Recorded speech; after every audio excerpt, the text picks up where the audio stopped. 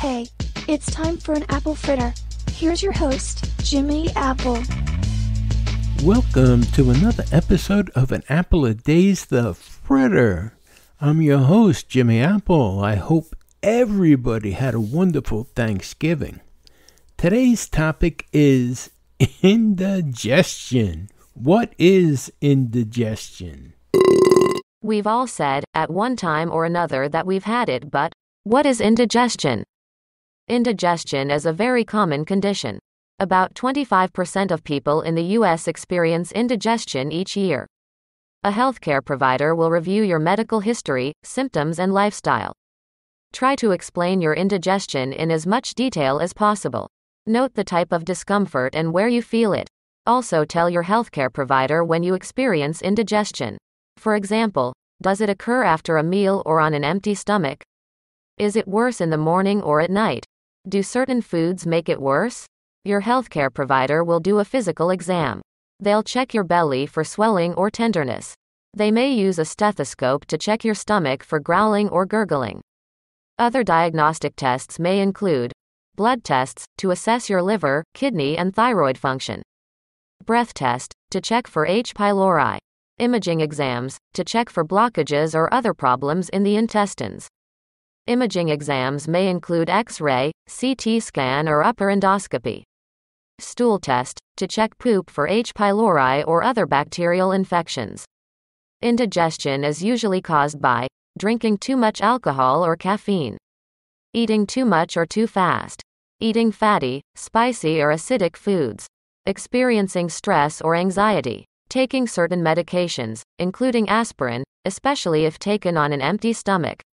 Sometimes indigestion means there's a problem in your digestive tract. Your digestive system contains organs that help your body break down food and absorb nutrients. Indigestion could be a sign of gastritis, gastroesophageal reflux disease, GERD, gastroparesis, Helicobacter pylori, H. pylori, infection, hiatal hernia, irritable bowel syndrome, IBS, peptic ulcer disease, stomach cancer. Sometimes chronic, ongoing indigestion isn't related to any of these causes. In that case, it's called functional indigestion, functional dyspepsia.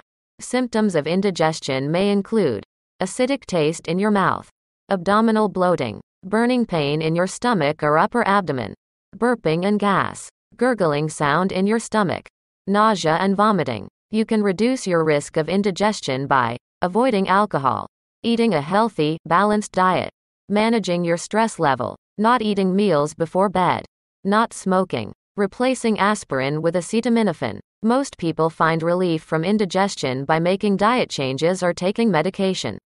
Your healthcare provider may recommend a combination of both. Diet changes include avoiding foods or drinks that trigger indigestion, cutting down on alcohol, caffeine, and carbonated drinks, removing fatty, spicy, or acidic foods from your diet. Indigestion caused by another health condition might improve with medication. Common medications for relief include antacids. These over-the-counter medications provide quick relief for acid reflux. They neutralize stomach acid. Antibiotics. Antibiotics treat bacterial infections like H. pylori. H2 blockers. These medications decrease the amount of acid your stomach produces. H2 blockers may help peptic ulcers. Proton pump inhibitors, PPIs. PPIs decrease the acid in your stomach, but are usually only for people with heartburn. Your healthcare provider may recommend surgery if ongoing acid reflux gives you indigestion. A procedure called laparoscopic anti-reflux surgery may help relieve the symptoms of GERD. It's a minimally invasive procedure, meaning it doesn't need a large incision. Indigestion might go away as soon as you change your diet and habits. If you do take medication for your upset stomach, only do so with your healthcare provider's approval. Some medications, especially acid reducers, can have long-term side effects. These may include an increased risk of infections or low levels of important nutrients. Contact a healthcare provider right away if you experience black stools, chest pain, difficulty breathing, frequent or bloody vomiting, jaundice, yellowing of your eyes or skin, severe pain in your belly, unexplained weight loss. The occasional stomach problem is normal. but frequent stomach problems can keep you from eating, sleeping, or working. If indigestion is affecting your quality of life, it's time to see a healthcare provider. There are a variety of professionals who can help with stomach problems. They include primary care providers, dietitians, gastroenterologists, and talk therapists. And now, I'll turn it back over to Jimmy. Thanks a lot, Lisa. I hope you found this information interesting and helpful at the same time. And I want to thank you for being here today. And I want to remind you, no one ever went blind by looking at things from the bright side. So give it a shot, my friends. Hey, do me a favor today and do yourself a favor. Be the reason that somebody smiles. Give them a wave, give them a smile, give them a hearty handshake. But be the reason somebody smiles. It'll make you feel good. It'll make them feel good. And I want to remind you to make sure you stop by an Apple a day for the full podcast every weekend. You don't want to miss it. We have some great guests coming up in the month of December, so you're not going to want to miss that. Hey, you've been listening to An Apple a Day's The Fritter. I'm your host, Jimmy Apple, and I want to remind you one more thing.